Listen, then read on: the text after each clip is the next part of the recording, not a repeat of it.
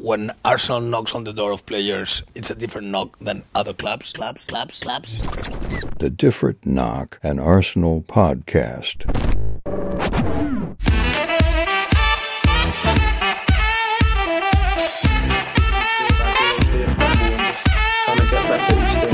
You've chosen to sign this new contract here at Arsenal, but what made you so sure that this was the best place and this was the right decision for you? It's Arsenal, you know. Come on, it's Arsenal. Welcome back to Nelson, an Arsenal podcast with Alexander Moneypenny and my very good friends Bradley Adams and George V. Bradley, I want to... And just so you don't get confused, this is not a podcast about Nelson Mandela. Thanks for that clarification, Brad. I have just checking that out there. I have two questions for you, Brad. Yep. Here's the first. That Nelson goal yesterday, 97 minutes in, where does that rank? And George, I'll come to you on this as well. Where does that rank for you on the all-time Emirates moments? And second part of that question, and I'm talking, Andre Arshavin against Barcelona. I'm talking Danny Welbeck, 90th minute, 93rd minute against Leicester, Valentine's Day 2016. Second question, how are you such a jammy prick that you managed to be in the stadium for that moment? And how was it? That's three questions. I'll go for questions 2 and 3, and then I'll rank it. Raf, absolute legend, sorted me out a ticket. And I mean, Wolves last season, this season. How did it feel? I can't describe how it felt. I don't have the words, but what I can do is give you a play-by-play of what happened. In the goal went in, and Rohan and I looked at each other for what felt like 15 seconds, but was probably a nanosecond, grabbed each other, screamed, and then climbed on top of the chairs. And then I immediately fell off on my arse and got helped back to my feet by a very lovely lady and Rohan. And I've never felt adrenaline like it. I've never felt it was unbelievable. Shame on the people that left because they missed. And I'll go on to where it ranks later for me, but definitely one of the best moments of all time at the Emirates. The crowd deserved it for sticking with what had happened in the first kind of 50 minutes and letting those 2 goals in and the elation and the relief and because there were real points where both Rohan and I turned to each other and said, I don't think we're going to pull this back here, because it really did feel it like in the crowd, like momentum just wasn't going to be our day because of the amount of opportunities we'd had and just not quite taken. I joked off air that it was the best moment of my life. I'm not joking when I say it's definitely one of the most memorable moments of my life, because I was at the end, that goal went in, and I was on the right-hand side. So I was on the side of the box with a perfect view of Reiss Nelson, who had a storming game. That is one of the top moments of my life. Like elation-wise, memory-wise, everything, how connected I felt, how alive I felt. And and obviously it reminds me of the Wolves game, but that moment, and to get onto the ranking, for me, I think is joint top best moment ever at the Emirates with the Andre Arshavin. I think the Andre Arshavin is such a big moment, beating Barcelona in their absolute pomp, doing something like special. This is one of those moments, and I think it levels it, if not beats it, for me, because as much as the Welbeck header on Valentine's Day was cool, we were so garbage the second half of that season that it never felt like we were on the run into winning that title. But the Welbeck moment gave us a glimmer of hope, whereas this isn't a glimmer of hope. This was a flag in the ground. This was a moment cemented in time of the youngest team in the league saying that, 1, we're not going to put up with cheats and time wasters. 2, we don't need good refereeing to win football matches because the ref had a stinker. And not even just talking about the VAR moments, like just generally let the occasion get to him. And in opposite, sometimes we say that referees allow the crowd to ref the game. He did the opposite, in that no matter how far he dug himself into the hole, he was refusing to do things because the crowd were asking for it, which just allowed the time wasting to go on and on and on. And then thirdly, that we are here and we are here to stay, and that moment will be cemented in time for eternity, for the next, this will be a moment I tell my kids about when I take them to their first Arsenal game, and I tell my grandkids about, if I have them or whatever, when I take them to their first Arsenal game. This is such a big moment in time for a player who has had a real struggle to the start of his career, the original star boy, the original Haylender out of this group to come through, and like watching him do that, and watching him do that amongst a crowd that has gone through a generational shift. I've never seen a younger crowd at Arsenal than I am at the moment. Like I just don't have the superlatives. I really don't. And I've watched that Reece Nelson moment genuinely probably over 100 times, just on repeat last night, this morning, just on Twitter. And you watch it and you see something different every time. You see Ben White giving it to Neto, who a couple of moments earlier punched him in the back of the head. You see Saliba losing his absolute mind, going to take his own shirt off and then running and booting the corner flag, which was the first thing that I saw after being picked up off the floor by some random old lady, was just Saliba in front of me booting the corner flag. You see Nelson's the calmest of the lot. Jorginho's run faster and turned quicker than he ever has in his life to get on and celebrate. And fucking Arteta's got some random person's kid. I actually cannot describe the madness and the chaos and the emotion that has been injected back into this team. And there is one person to thank, much like Granit Xhaka's interview, it is Mikel Arteta.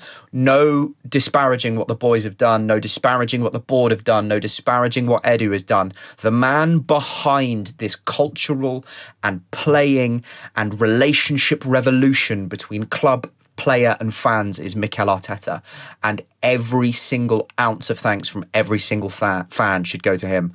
That's probably I could go on for an hour. I've spoken about it for 6 minutes. I genuinely could just keep going. There's so much more to say, but I'll leave it there. And I feel so grateful. That's the sentiment. That's word of the game, whatever. Mine is grateful. I feel so grateful to be a fan of this football club. Yeah. Well, yeah, no, it's a beautiful. It's beautiful. It's passion. It's like, it's joy. Like, we can, okay, it's a game, but it means so much more. And it's about the meanings we attach to it, and it's the friends we make along the way. But it is, it's the memories and the joy and the connections. And I know you met like some new people from the Arsenal community, not new but new in terms of meeting them in person yesterday as well. And it's so significant. George, my word of the game is iconic, because I feel if we're putting this in the kind of in the Emirates era and where this kind of sits, and trying not to be too, trying not to go over the top, but also not trying to undersell it in the interest of just hitting the sweet spot really. Something like the Andre Arshavin, we beat Barcelona, but we don't go on to win the Champions League. Danny Welbeck felt like the moment. Okay, this is the moment we go on and win the title. Other teams aren't in our position, and we can do this now. If we go on and win the title, I think this is the most iconic moment of the Emirates. So yeah, certainly most iconic Emirates moment of the last, possibly since we moved into the Emirates. But yeah, that's what it felt like to me. It felt like a moment in time, as Brad said, and. If you want to see my reaction, you can go on Twitter. It was just, it was electric. But I know you got called into work to save some sick kids, which, classic George, just saving lives. Yes. And we were talking off air. I feel like I have a very different emotional tie to the game, and I was just so upset. I even remember tweeting, "How was it like?" And I had a follow-up tweet where it was just kind of a case of, there is a time for tactics, and then there's a time for emotion. Just enjoy it. And I think that's one thing about fans that we do sometimes learn to forget. Part of the job of being on a podcast is you're constantly analyzing. Part of the job of having this kind of commentary to a game is looking at the technical, but sometimes you don't. And, my kind of word for the day is transformative. And really what I mean by that is I really have felt this young team are taking a step beyond that in these next few games. When you look at it, I think Reiss Nelson having this moment is so cathartic in so many different ways. As Brad had mentioned in terms of how he was the original star boy of that youth group. The fact that we did it in the last play of the game in terms of getting that extra time from the refs after what the emotion was, I'm sure, of fans watching having been robbed of several handball moments. I mean, again, we talk about storylines with, the Emi Martinez headed goal backwards from Jorginho. We look at these things when we write the story of a season. And for me, it was absolutely transformative that we somehow came back not once, not twice, but did so in the supposed Fergie time on a weekend that, saw the former English darlings, let's call it, beaten 7-0. All this stuff matters to me in the perception of the club. And it matters to those They were players worried about the pitch. wrong 7. Yeah. They were worried about the exactly. wrong 7. They really were. And you know what? To have Ben White score his first goal for the club, there was a lot of firsts that were happening. And I just feel as though that this Arsenal team, they're growing up before our eyes. Like, this is a moment of maturity. This is their prom for me. Like, when you start to look at these moments, this is what they remember in terms of getting that experience to take it over the line. And trust me, I don't think it's hyperbole to say that it's transformative of a game, because you start to look at kind of what we have in front of us. We've got quite a few players coming back. We've got players that have been injured, and we have gotten through it in a hard way. We have not given ourselves, an easy way about it. And I think that's very significant to reminding this young team to keep themselves level, keep themselves on the ground, focus, but also give them the confidence that, listen, even though we're down, even though it's the last minute of the game, you try, you don't leave. I don't want to criticize people, but, I did see some on the rewatch, there were people that were leaving at some point in the stadium. And that, for me, I'm not a big fan of that. And I hate seeing that could be an opportunity for some fans. And I don't want to harp on it because I don't want to use my little you to do that. But that's the opposite mentality that this team should have. And I just love they're giving us evidence to never see that again. Like, I love that attitude of never say die, keep going, keep pushing, because if you keep to your fundamentals, you'll find a way through. And I think that's going to be very important. That patience and that composure, i.e. in the final third, but also the run-in, is kind of a lesson for fans as much as it is for the players. So, no, I think it was transformative. I really don't think it's hyperbole to say it's the best Emirates moment, but I also just don't think we're at a loss for more of these moments. I really think this young team are going to give you that because they let you believe, don't they? The fact that they're so young, they don't hold that fear. When you talk about what's different between this team and last, and we'll get into the mentality things, one of the things I don't see people talking about is how fearless youngsters are. I mean, when somebody tells you can't come back from 4-0, they say, why not? That's just the nature of being a youthful optimist. And this team have it in abundance, and they deserve all the credit for it. I agree with the Mikel Arteta praise, but also I'm going to give it to the players as well. Like, to continue to push like that is not easy, and it's not easy to not rush. We've blamed the team and our leaders for rushing actions in the last couple games. They didn't. They did not do that here. They kept to the principles, and they're rewarded for it. So kudos. There's so many narratives to pick out, and as I always bang on about how the reason football is so amazing and so brilliant and so accessible is that narratives just seem to sort of pour out of this thing. Great storylines and great things that connect one another, and ultimately one of the things that's separating humans from other mammals is the fact that we can tell each other stories and we can communicate in that way and sort of create different worlds. And this is what it is.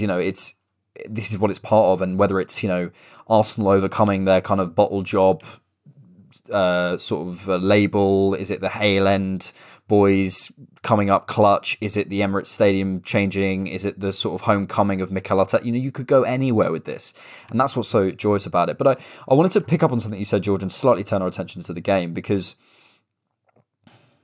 I've been saying on we little plug we do a rewatch with Rohan, who was at the game, and I've been saying on a few of the rewatches recently, when you get your fundamentals right, you know, there's obviously there's a clear storyline here of just kind of never give up, never say die, never give in, which is absolutely true. But also as part of that, there's also a more kind of logical and rationalistic perspective on that, in the sense that we just kept trying. And at some point, there is a kind of maths to it. And it's like, if you just keep putting the ball in the box, at some point, the ball is going to drop for you. If you just keep in their half and keep playing around and keep trying to find an opportunity, at some point, you're going to get one. And it happened to be in the most dramatic, amazing style. But George, like, on the rewatch, from a tactical and more, I suppose, more technical perspective, as much as there is that absolute never say die attitude that kind of fuels this, there was just a part of me, and the reason I even started filming and film my reaction was like, it's gonna come.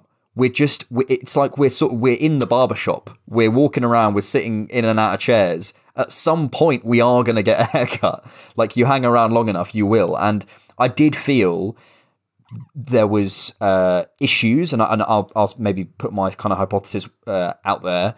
I felt as though every action for a long period of the game was either like 2 touches or a second too late. I felt like something needed to be first time, whether it was a shot first time, whether it was a 1-2 first time, whether it was a cutback or a long distance or a ball over the top, or something needed to be first time to change the tempo.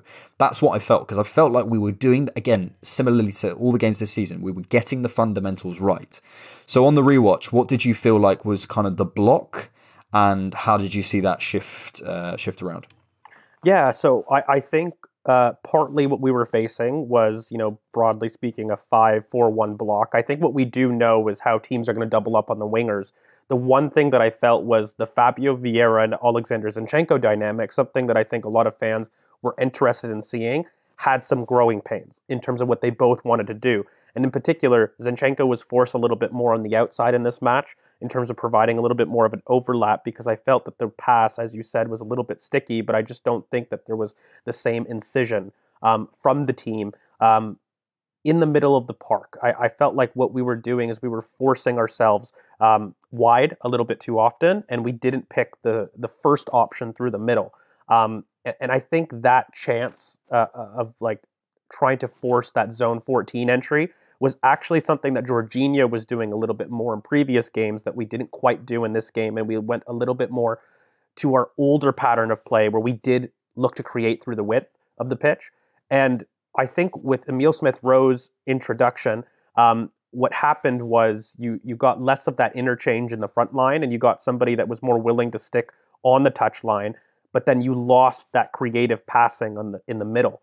And so you kind of traded one problem for another, and it wasn't until Reiss Nelson's introduction in the second half that you had a more traditional winger that opened those avenues of rotation a little bit more. And so although in the first 20 minutes what you may have traded from a Zinchenko and Fabio Vieira finding some growing pains, both wanting to control and set the tempo, but none really maybe making the third man run kind of off the ball movement, you traded that problem for now having an Emile Smith-Rowe who was happy to stay on the touchline and offer himself, but then you lacked a combination player on the inside with Trossard leaving, but then Fabio Vieira felt a little isolated.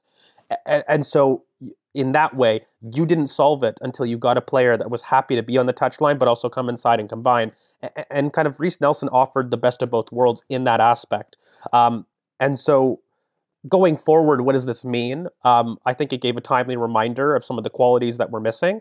I think that Emile Smith-Rowe wasn't 100% fit, too. That's the one thing I had to look at. I don't think he looked fit in terms of his burst. I thought his instinctual movement was excellent. He was in and around a box, and he's going to be a player that will find chances. But I didn't see the pop in his dribbling, let's say.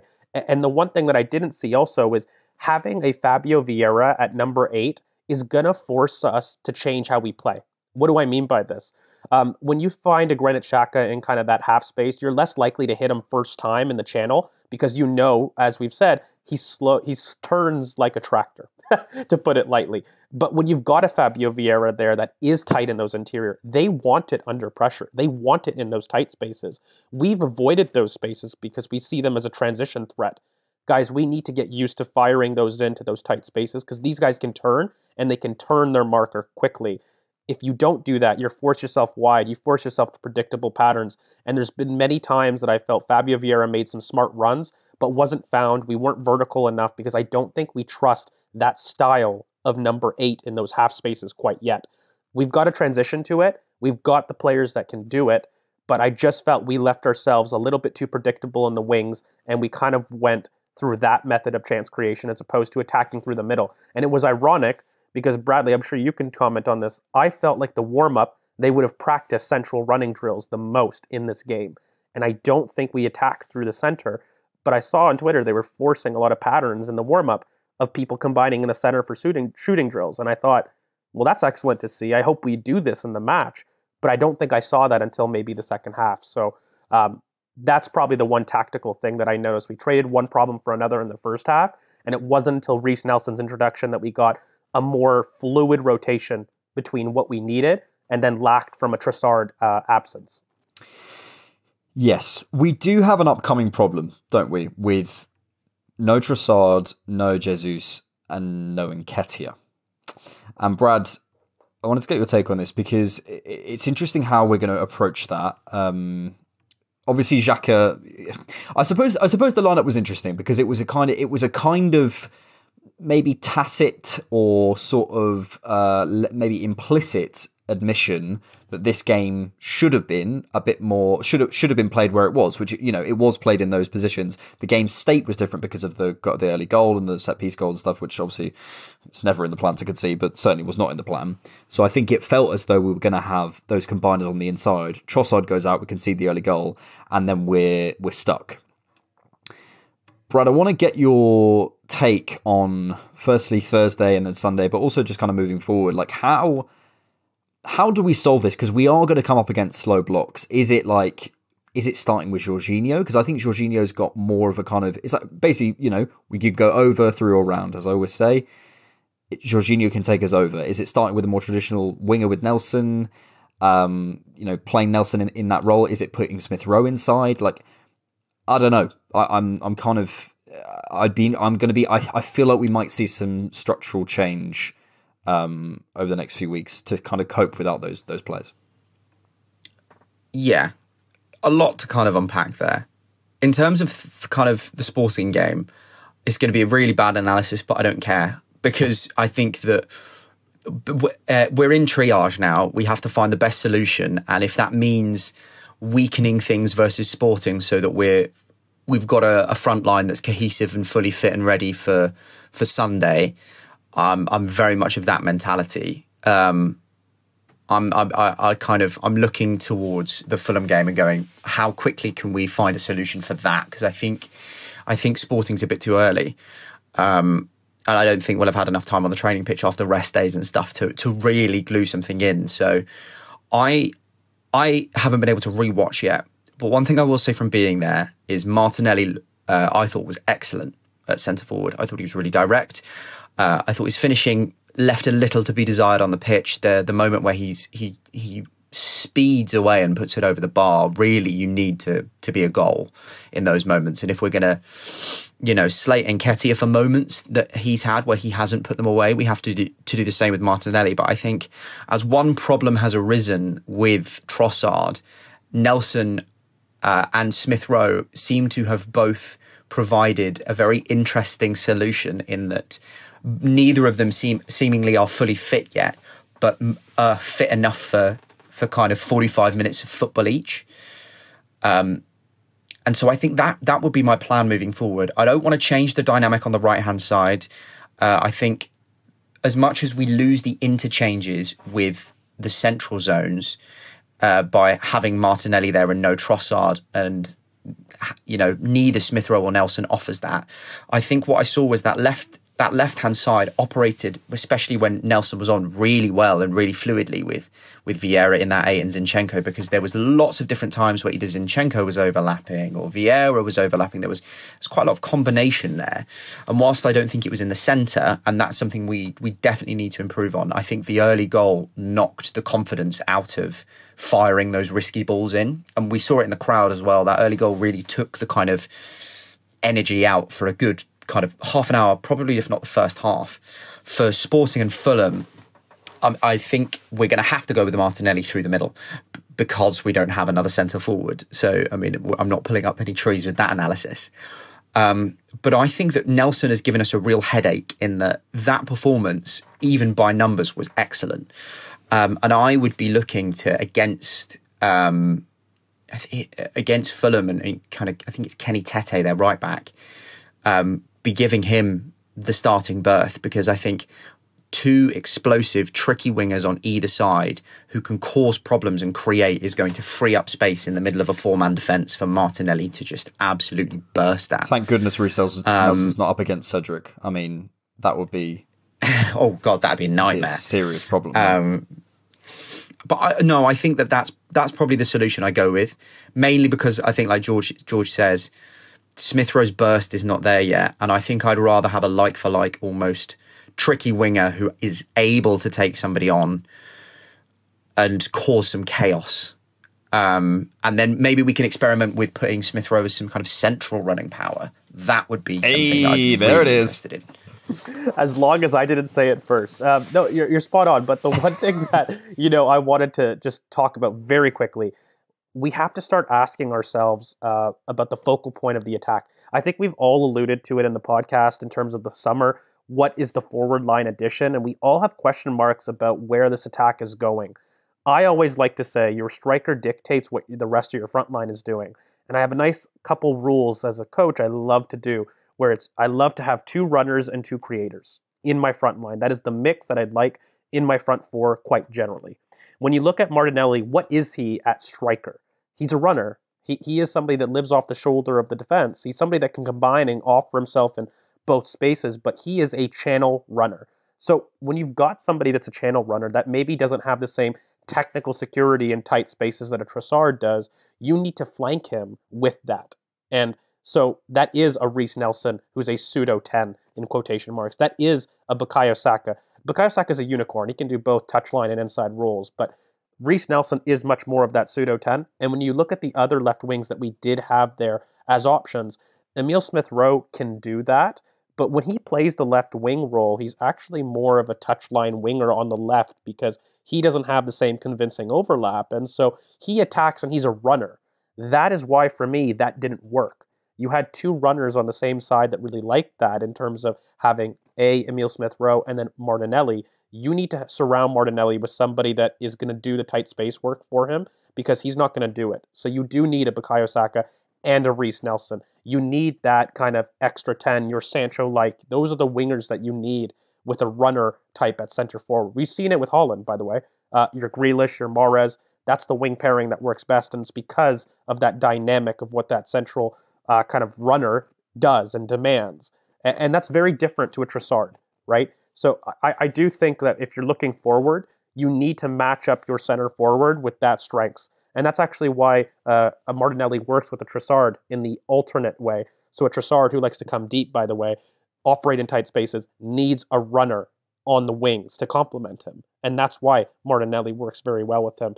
That's maybe why other people don't quite work with Trossard if you were going to maybe say an Eddie Nketiah. So I just think that we need to get really good at understanding those partnerships and those complementary synergistic partnerships, because that's the key for me. Finding the best partners. Maybe not the best players, but the best partners. Yeah, I hear that, and I think it's a really important and really good point. I'd be interested in seeing Smith Rowe at false 9 as well. I wonder how that dynamic might work. Brad, did you know George has his B license? Yes. I saw on the. I'd have that tattooed on my face, mate. I would literally have that tattooed on my face. Yeah, unbelievable scenes. I just want to come to Tomiyasu's performance. Oh God. Go on, Brad. I didn't think he was. Look, okay, he makes a very obvious error when he's in behind. He sort of trips over his own feet or something, and it wasn't great. I want to come to. I don't think. Just one second. I just want to prelude this because I've been having a look at our goals conceded this season. We've conceded 14 from open play, 7 from set pieces, and 5 have been individual mistakes. Only one of those individual mistakes was Tomiyasu. But I think in the open play, I've sort of gone through and gone, okay, that's more about individual quality. Someone like Rashford, okay, Partey loses the ball, but I mean, that's an unbelievable strike in the United game for Rashford. But actually, for example, I think it's the Southampton goal, forget the guy's name, and there's another game as well. Oh, the Brighton game, Matoma. Tomiyasu's at fault for both of those. I appreciate that he's in and out of the team. It's tricky, but especially some of those early ones. Yeah. Like he'd been out of the team for a while. I just do have a growing concern about him. I think I can answer your concern. Please do. In that there's been a massive change in the dynamics. I pay my rent, and I'm just worried about my relationships. And you know that, Alex, that BetterHelp advert where he's like, "What do you want? I want a job I don't hate." And then he's like, "No, from the takeaway." I love that advert. It's so good. Go on, bro. I think there's been a massive structural change in what we're asking our fullbacks to do, and I think that last season, if you look at the 5 attackers and the 5 lanes. The fullback pairing was Tomiyasu and Tierney.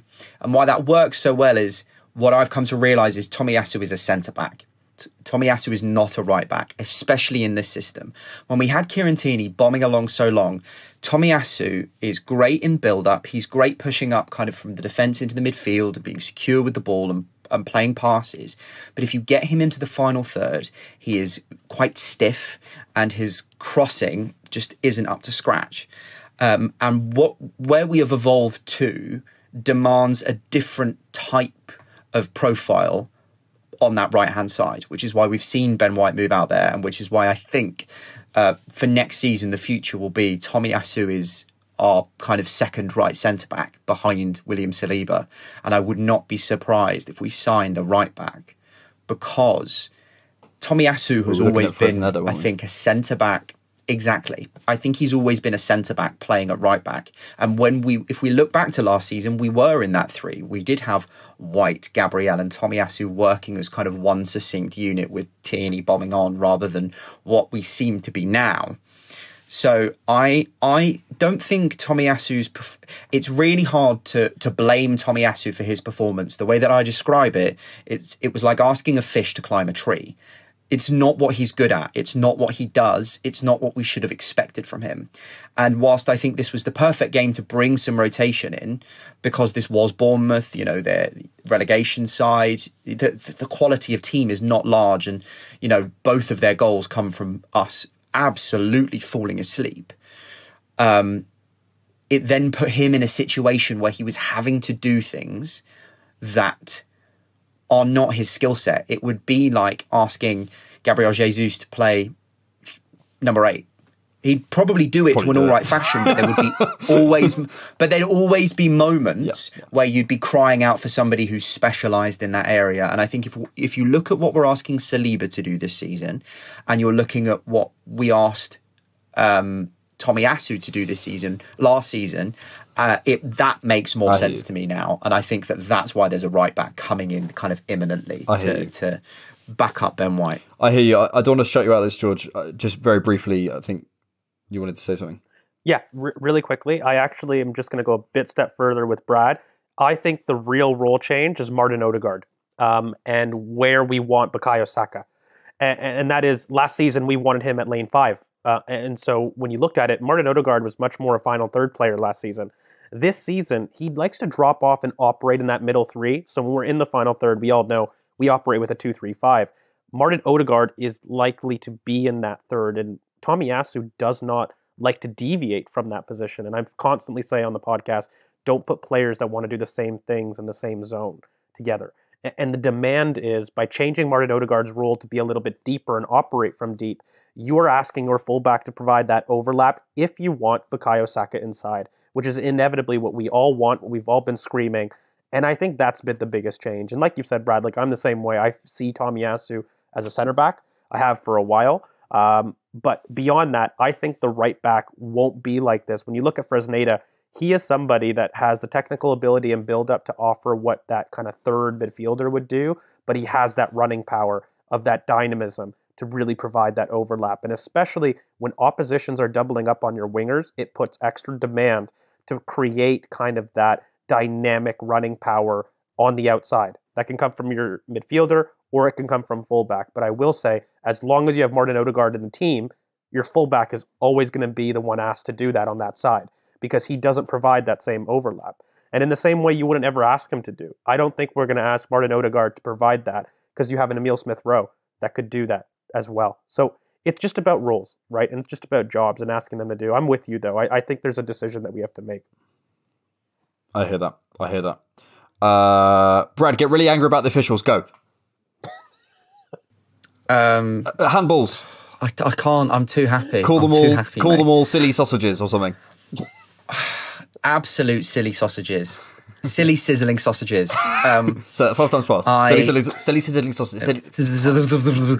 No chance. Listen, it's incompetence. I think the corruption calls are a bit too far gone. I was joking, but all right. I just don't understand how not one of them was given. Not a single one. I've watched them all back and I'm looking at that going, and I think I'm just starting to get confused as to what a handball is now. Because some of those, to me, just seem so clear-cut. Like, one of them, he misjudges the flight of the ball, his arm's up in the air, and it hits him on the arm.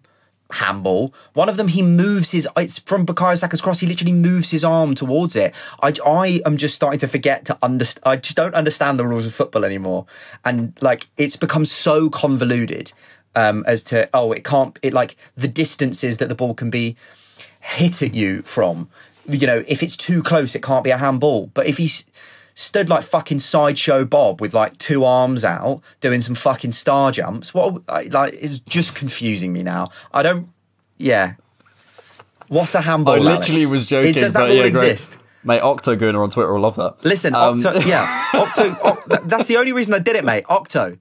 He asked for it. Ask and you shall receive. Octogooner is one of the original, like Nathan Baroda. Where's Nathan Baroda, man? One of the original Nathan Baroda and Fluid and Debs. Debs, legends. We should get them badges and send them badges. Different knock badges. Don't give me more. OG we haven't got the budget, TDK.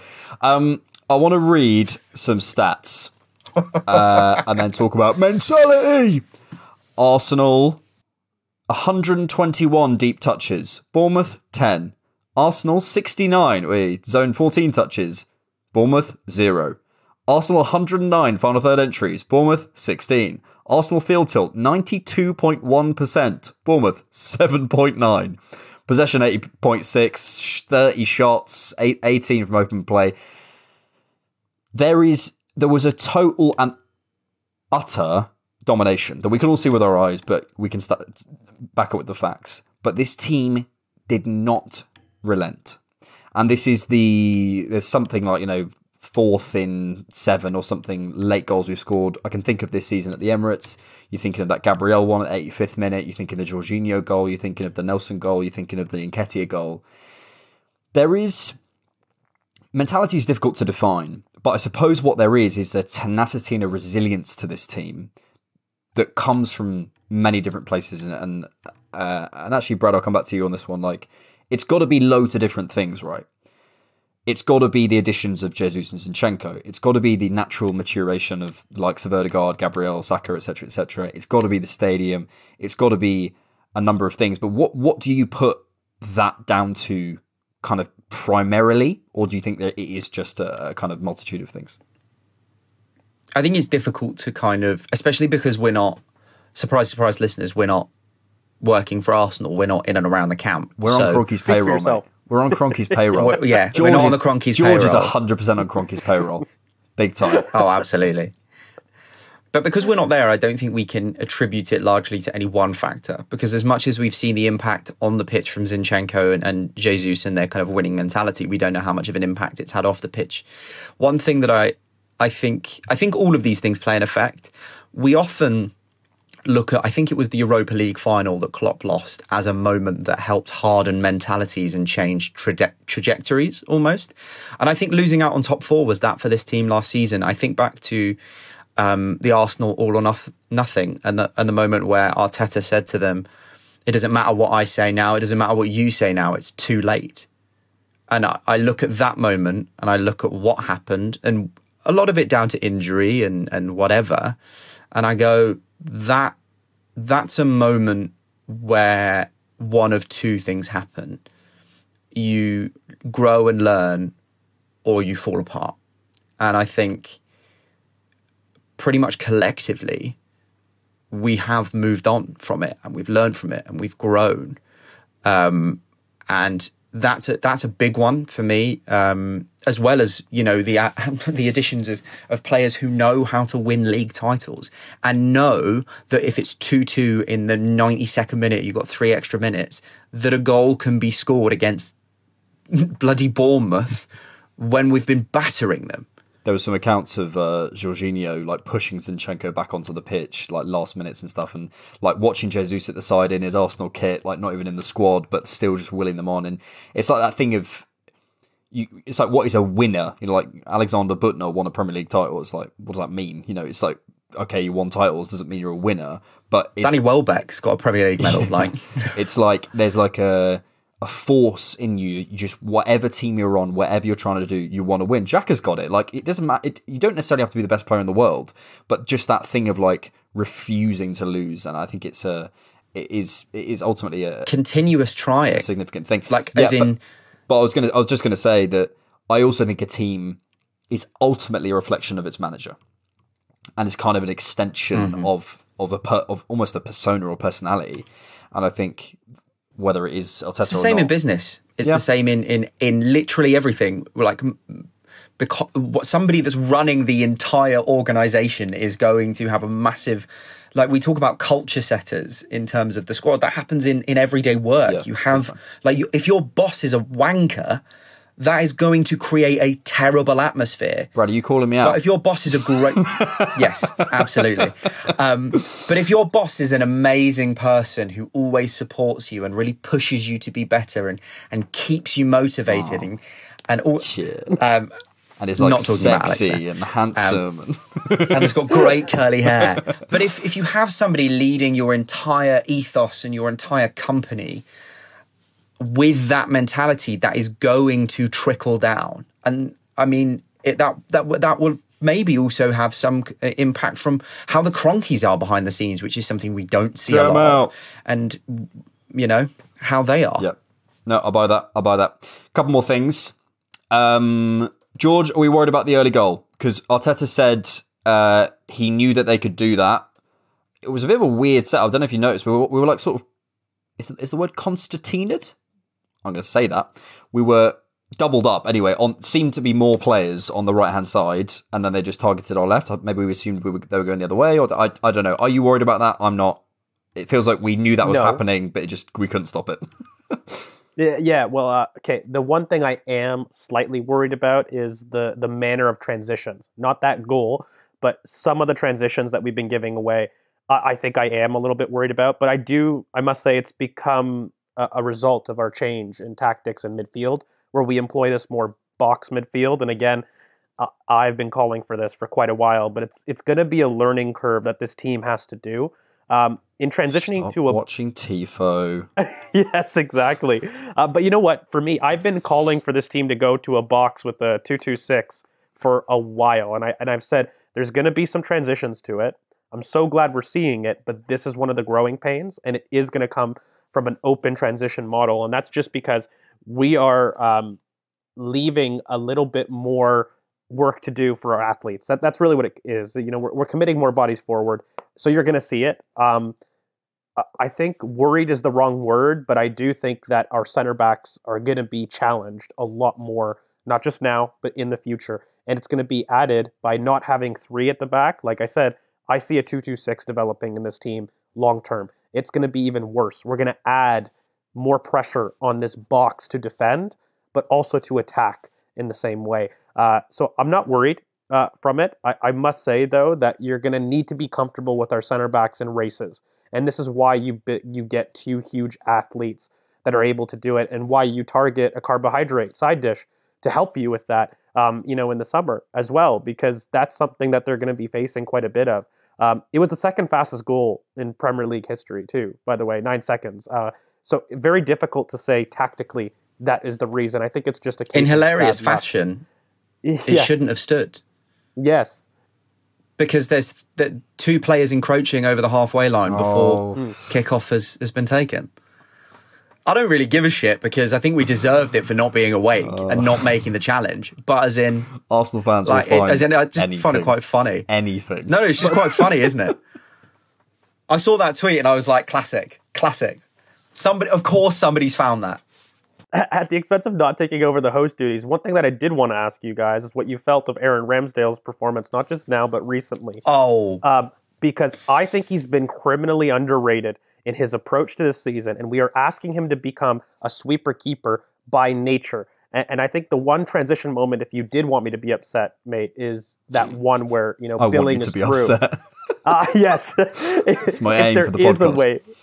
Exactly, but that is one where I'm like, that's unacceptable because it was a 3-on-1 and he was offside. He was, but I'm more upset at how he broke through. So the pass is offside, but how he's in space, we can't let that happen with quality because it won't be offside. So I think the sweeper keeper role of Aaron Ramsdale is going to be super important. He times that perfectly, by the way. Alisson has made his career off being a stud at that. And I do think that we're going to be looking at Aaron Ramsdale's performances as a method of growth there because I just wanted to shout him out. He's been excellent for a while, not just this game. 100%. And he's starting to become that kind of clutch. He's getting quite a few clutch moments at the moment of sort of like keeping you in the game. And you do need that from your keeper. Ultimately, if you're playing a high line and you're playing with that much space in behind, you're going to need your keeper at times. It's going to happen. It's obviously you want to reduce it. And I agree. I worry about the transitions too. And hopefully Rodrigo Pasta will come in and will sort us all out. But yeah, I think it is definitely a concern. But yeah, no, you're right to shout out Ramsdale. I thought there was a moment. I think was it Ouattara? Is that his name? Ouattara? That save from him was terrific. Me and Jiv turned to each other and said, if we win this game, that is one of the moments that we won it, and we will never talk about it because we'll talk about the late goals and stuff. But that save, even though Billing's offside for the pass through. It was monstrous. Good save. Speaking of saving, I'll save what I was going to say for news and views. I'll just finish with this. Yesterday was the first time since 1986 that an Arsenal starting lineup has not had a player who made a competitive appearance under Arsene Wenger. Crazy stat. R.I.P. He's not dead. Jesus Christ, Brad. We'll see. It is representative of the squad change, though. I don't want to, at the expense of just overcomplicating the simple. I think that's a huge stat, by the way, that shouldn't be overlooked because it's taken us 3 years to do that. By the way, it's been the result of a lot of nearly hard work 40 years, lads. It's insane, and I do think that is kind of the biggest turning point, if you must, of the new era. Having that gone, and everybody knows how much I love the man in terms of his ideology, what he did for me. But I do think it's significant that an Arsenal team have, in essence, created their own identity away from that. And it's taken 3 years. It's taken that long for Mikel, who is amazing of himself, to do that. So I think that's really good. Yeah, and it's great to do it in a clutch game because I think, if there's a criticism of Wenger, especially in his latter years, it was that mentally we were not particularly strong. Bramley, Apples, we'll see you after this. News and Welcome back to News and Views, where we give you all the news and all your views, but mostly ours. Thank you to those of you who are in the Different Knock Members Club. You listening, can join too at patreon.com/different and get access to ad-free versions of all of our content, which includes main podcasts like this one, bonus podcasts, instant reactions, which Brad and George occasionally turn up to, the rewatch with Rohan Jiva, and bonus video. He was saving lives. Bonus video content for just £3 a month, less than the price of a coffee. Speaking for coffee, one-time support, head to buymeacoffee.com/different, where you can buy me a coffee. The links are in the show description. Brad, how big was your Granit Xhaka boner watching that clip when he said there is one man and his name is Mikel Arteta? Is Miguel Arteta? Oh. It was beautiful. I can't believe, genuinely, I wish we could go back in time and show you... And show me in a Granit Xhaka 34 top. George, I cannot tell you how much Brad hated Granit Xhaka. It was like a visceral... it was like it wasn't just like he's better not. It was like a sort of... You could see the sort of... The sinews of his muscles, like just... With every sinew, Brad hated him. Oh, yeah. Oh, yeah. Yeah. I fucking love him now. Yeah. What a man. What a man. What a man. He'll be a coach, but I don't think... He'll funny struggle moment from the game. He'll struggle because he's so intense. Oh, yeah. Even Mikel has like a social kind of like...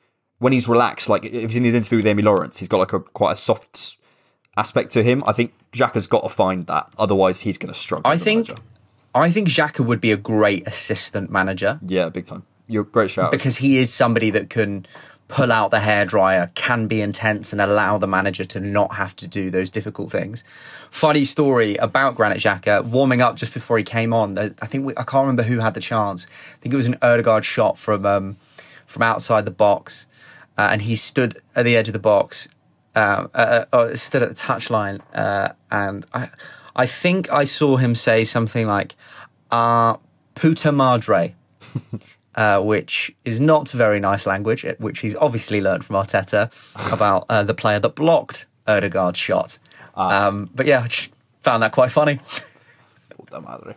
Oh, we can swear in Spanish. We've had some emails and listeners from people telling me off for swearing. Yeah, lads. So maybe we could swear in Spanish. Fuck it. Brad. I asked George if he was worried about something, so I'll ask you now, Brad. Are you worried about our set piece goals? And let me just give you a stat to push you on your way. We've conceded 7 set pieces, as I said earlier. 2 were penalties. Obviously, the traditional Harry Kane penalty and the side Ben Rama one. But we've conceded 4 from not from corners, from set pieces fairly recently. The Tarkowski goal, the Ivan Toney goal against Brentford. I know it should have been ruled out, but it was from a set piece. Lisandro Martinez and Senesi, and we also conceded that Douglas Luiz goal, of course. But feels like there's a trend appearing. I don't like it. Yeah, I mean, you have to take away 3 of those goals, so the trend disappears a little bit. Douglas Luiz should have been ruled out for a foul on Ramsdale. Lisandro Martinez is, flappy handsky of our own making. None of them were real. They're not. No. But as in, like, it's important to note that, like, when a team plays its line well and catches them offside, or like a goal goes in because they're fouling the goalkeeper, it doesn't hold the same validity. I think there is a problem with our set pieces going on at both ends at the moment. I mean, other than the Zinchenko one, which I'm not counting in this because it's not what I actually mean, but like the last time we scored from the first phase of a corner, like actually getting in the box rather than a short corner, feels like a while ago. And we've also then obviously struggled to it feels like we've started to struggle to defend them as well. I think there just needs to be a bit more variety, especially with the offensive corners. Both me, Jiv, and the guy that was stood next to us were saying that we're consistently trying these short corners. Offensive? You're such a snowflake. So offensive. And when they weren't working, we needed to have a bit more variety, but kind of 5 or 6 corners in a row were all short and it just wasn't working. I think maybe some work does need to be done on a training pitch because we don't seem to be as physically dominant in the air as we were last season. I remember we didn't concede a goal from a corner for like 25 games or something ridiculous. Yeah, we had some mad set piece stats. Yeah, go on, George. Really quickly, I think I'm definitely worried defensively. I think we need to switch that. But offensively, I have noticed a difference just from a coaching angle. Last season, we attacked the near post quite a bit. We're not doing that this season. what we're doing right now is we're actually looking for the outside ball. Even in our short corner routines, in terms of quick shots, we've targeted the top of the D and the top of the penalty spot as areas to attack in a second phase. And we've done that. Define outside ball. So in terms of kind of, for us, we've attacked the 6-yard box last season and the front post and the near post for that matter. In this season, we've attacked kind of that in between the 6-yard box to kind of the 18. And we've asked not just Reece Nelson, but if you look even in the Emile Smith-Rowe chance and even in terms of the Thomas Partey first-time shots from short corners, we have asked ourselves to create the space in between those two boxes and then use that to score as opposed to a knock-on in the front post. And I think that's because there's a lot more chance involved in the front post, and we've crashed the box early to create the space behind. That, for me, has been the biggest offensive change when we're looking at it from an offensive set piece point of view. And we've done it kind of all season, to be honest with you. And I think it's just a matter of creating more space because we aren't a tall team. We're a tall defense, but I don't think we're a tall team. And so what it does is you basically gamble on Gabriel Partey, Saliba, but was Ben White in the front post of last season winning that duel. And that is a great tactic when it works, but it's really quite easy to mark when you're an opposition set piece coach. What this does, by creating space both at the front post and the back post at the top of the box, it forces them to remove markers deep and create space in that 6-yard box because they got to mark the people up top. And that's been the dichotomy that I think a lot of teams have been doing. Do I follow Thomas Partey at the top of the box? Do I follow Reece Nelson at the top of the box? Or do I add a person in the 6-yard box just to defend the second ball?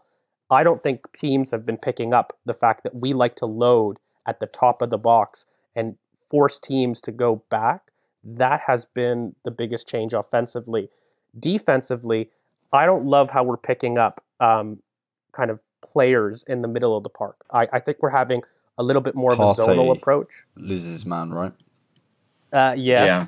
But I also feel we have a lot of mismatches. If you go back to some of those set piece goals, Tarkovsky, for example, Martin Odegaard marks him quite a bit. And for me, I don't care structurally that you're marking him. That's a horrible mismatch. Like Thomas Partey, tell him to get out and pick up somebody else. That's one of their best headers of the ball, period. So pick up on that. I don't think we've been as cute in that regard. Last season, I felt that the matches were very well thought out. This year, I don't think so. I think anybody who's there is just picking up the role. Oh, mate. Absolute Voutsas clinic today. Yeah, I never even noticed that. Brad, if it was just me and you, I'd just gone, we should try and score more goals, I think. Yeah. I think what we should do from set more pieces goals from corner, please. is try and score. Did you know I learnt this keep them out, yeah. Yeah, but what's that Sean Dyche quote? Stick it in that head. Stick it in going anybody in. Yeah, I read a thing in a Tifo thing. It was like there's a 2% chance of scoring from a corner. So you know when the ball goes out and everyone goes, oh, go on. I'm like, no, 2%, which is good. both good and bad. You're like, if it's late in the game and you're like holding on to a slender lead, I'm like, it's all right, it's fine. But yeah. Before we get to some questions, can we just quickly laugh at Man United? Guys, this has been a brilliant weekend for Arsenal. And United Tottenham. lost 7-0. Tottenham lost. Chelsea won, so Potter keeps his job for a little while longer to get them down even closer to the relegation zone. At the expense of going into banter, certainly the worst Premier League loss. We don't like that on this podcast. No. Oh, it's the worst Premier League loss in history. Right? Wait, what? It certainly surpasses the 8-2 from a perspective of a youth team versus first team. It's the worst Premier League. Yeah, 100%. Horrendous. I'm putting myself down there. It has no bias involved. They had their entire first 11 on the pitch, bar Anthony Martial. Right, they didn't score. At least we scored twice. So technically, technically ours, maybe we could count it as a 6-0. And then we have like Ignacy Mikel at right back or something. Yeah. It was like, We were playing youth, and they Liverpool. It's not like Liverpool have been ripping up trees this season, and they conceded 6 second half goals. It's the worst performance in Premier League history, mate. It's so funny. It's a hilarious. I don't think there's been a worse Premier League loss. I'm on record right now. I think it is the worst one. I buy that. I was wishing for 8. I was wishing for 8 purely because then, like, it's irrefutable. But it's irrefutable anyway. That's horrendous. Their goal difference is at 6. That's crazy. City's just above them at 41. That's mad. Just turning your attention to City really quickly before we get to some questions. Someone made this point. I can't remember who it is now. It might have been Tim Stillman, but I'm not 100% sure.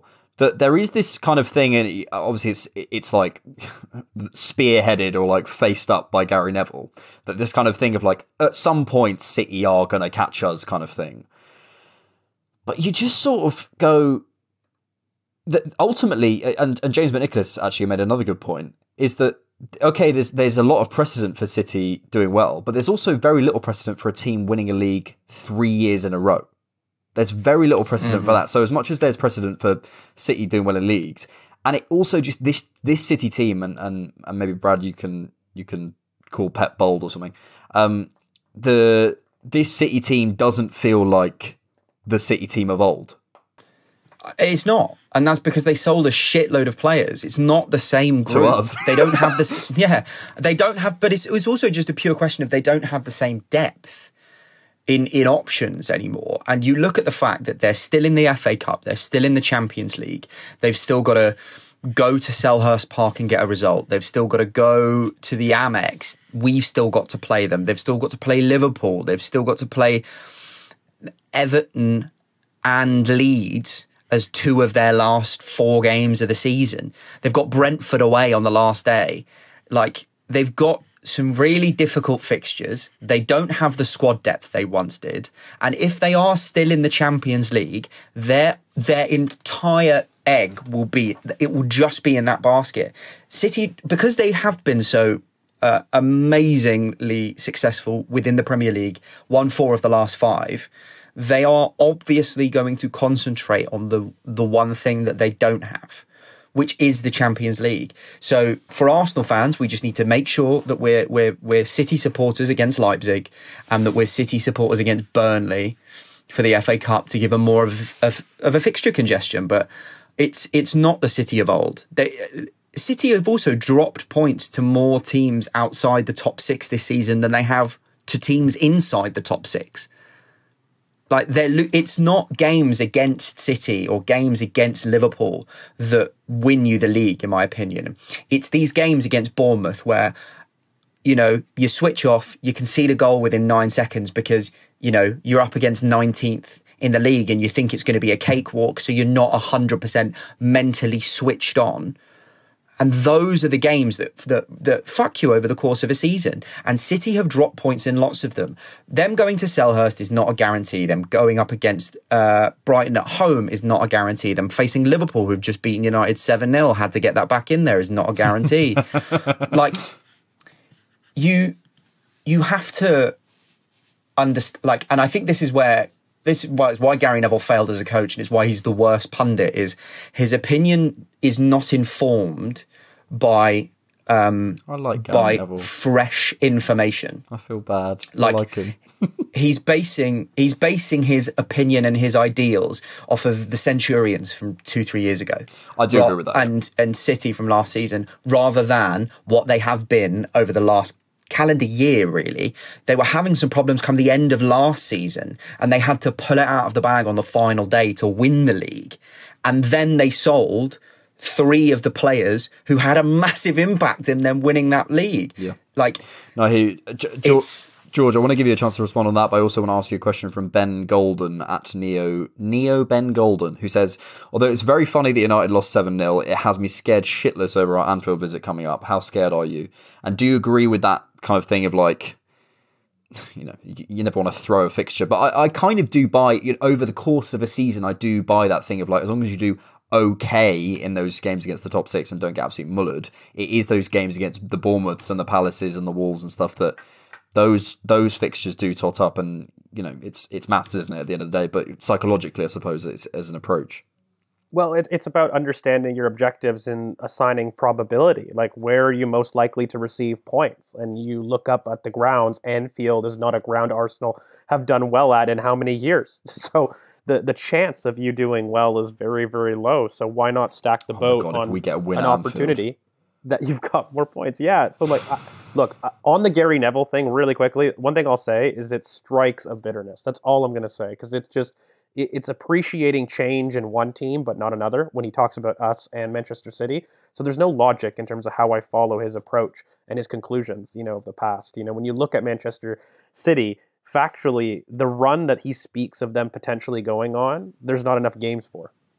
Like, just from a pure logic standpoint, when he talks about past runs of 13, 14 games, we don't have that many games left. So he's wrong in that sense. But in terms of us maybe looking at Anfield as, a fixture to be scared of, I don't think this team is scared of challenges. Do I think it's an easy game? No. Do I think that the probability of us winning is high? I don't, actually. Like, I think it's going to be a very difficult game, but you don't need that. And like I said from, I think, a past pod, when you're fighting for top 4, the metric is maximizing your points outside the top 6. When you're fighting for a title, the metric is doing that, but also maximizing all of your points at home to rivals. Away is where you will predict potentially to come into trouble. So as long as you've kind of done your job at home, away doesn't matter as much. And we did it. Liverpool, we have done our job at home in that fixture. So for me, even though everyone's going to be very emotional in terms of the title run-in, saying, oh God, that's the 6 points right there, Anfield that he had. For me, you have to imagine that Manchester City are going to be facing not just that, by the way, because they still have themselves to go to Anfield, and us, which I don't know why. No, it's at home. Oh, is it at home for them? Yeah, but it's at home for them. It's at the Etihad, but it's a week before us. Liverpool could, in a feasible world, Liverpool could beat City the week before we play them. I think Manchester City have their own... We're looking at Anfield and... Let's say they have their own demons to contend with. We have our own. And for me, if I'm prioritizing things, I certainly believe that coaches prioritize fixtures. Do I think it's at the expense of a free hit, in quotes? No. But I guarantee you the coaches are maybe looking at Anfield potentially as a worrying fixture, but making sure, let's maximize this run. Fulham, Palace, Sporting, perfect win record, allows you to lose at Anfield and be fine.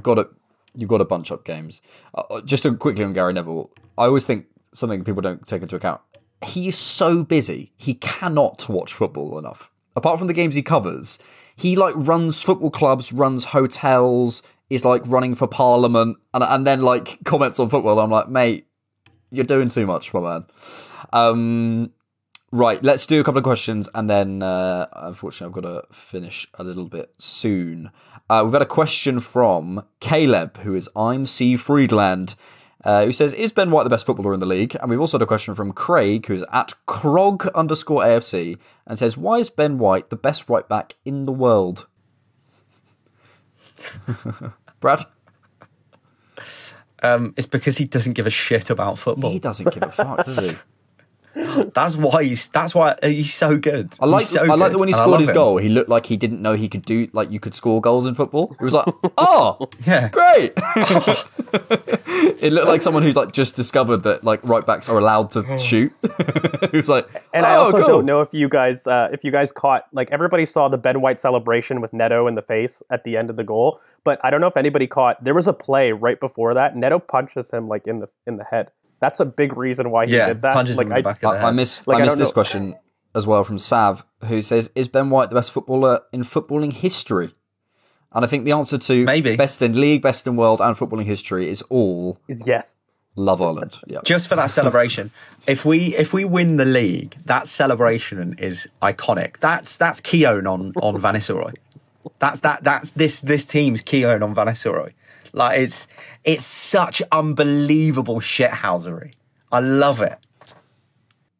Brad, we have just got time. Just for a little bit of Arsenal trivia. Someone got really annoyed at me. The same guy in the email who was annoyed about me making a blowjob joke. He got annoyed at me for doing the Arteta gag. You know, the thing where I pretended Arteta was calling me. He was annoyed at me.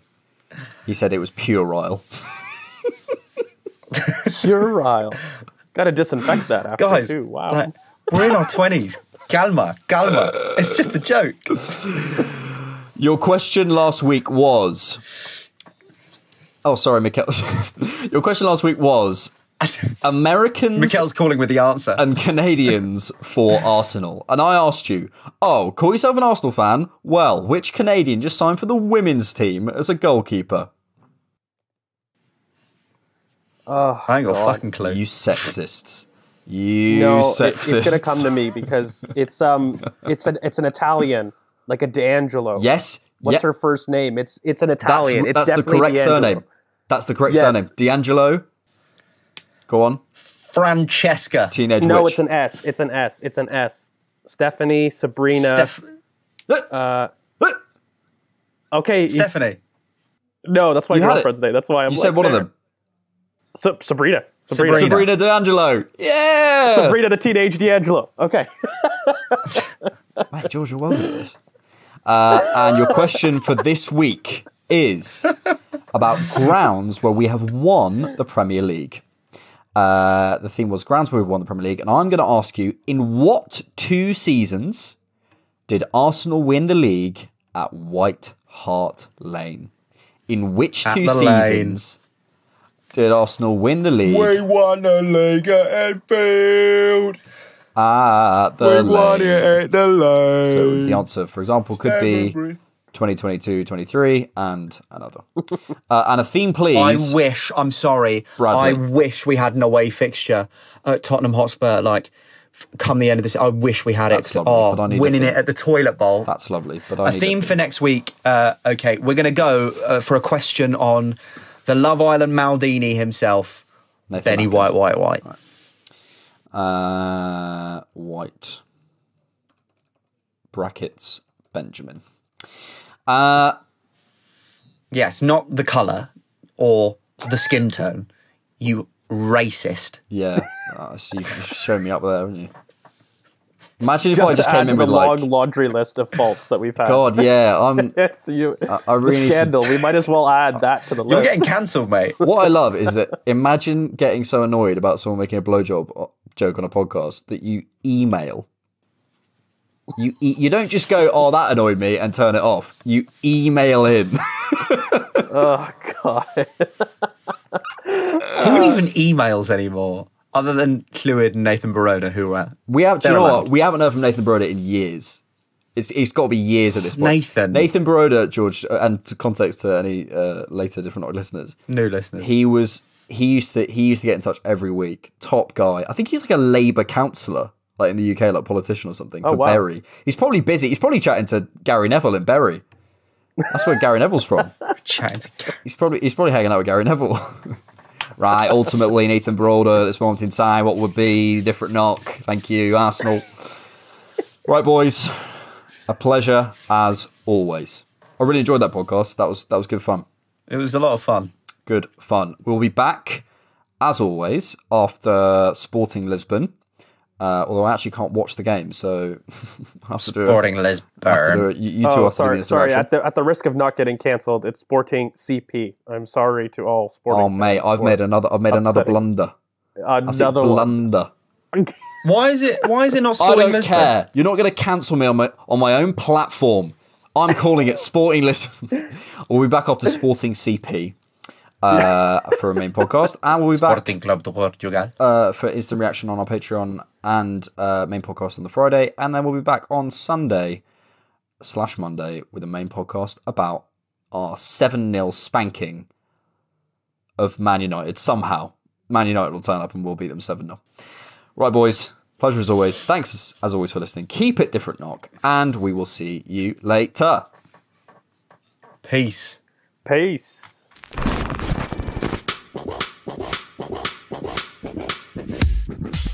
Thank you so much for listening to the Different Knock, an Arsenal podcast. Please hit subscribe or follow on whatever platform you're using. If you'd like to support the Different Knock, you can find us on Patreon and buymeacoffee.com. We're on all social media at DiffKnock. Thanks.